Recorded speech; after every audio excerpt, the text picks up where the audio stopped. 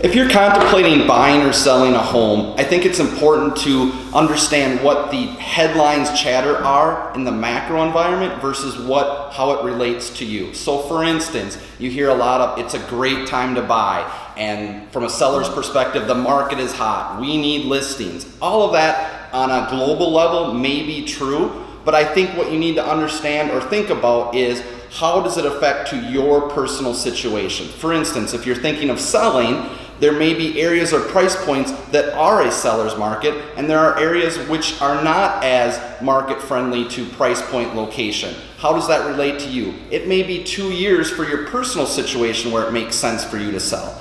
Conversely, if you're buying, it doesn't matter how low the interest rates are, if your situation, your financial situation, your job situation, whatever you have going on in your life isn't conducive to moving. Renting, not buying a home, may be what's best for you in your situation.